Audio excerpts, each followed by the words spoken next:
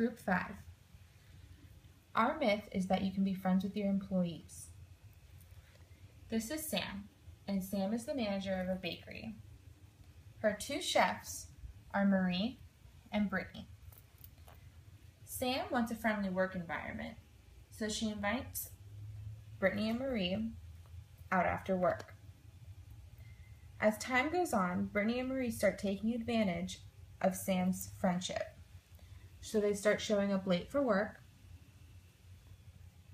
and slacking off at work, which lowers productivity.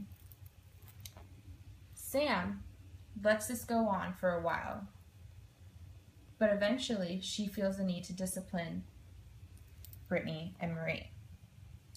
At this point, they've already crossed boundaries. Sam should have disciplined her employees a lot sooner and stuck to her boundaries.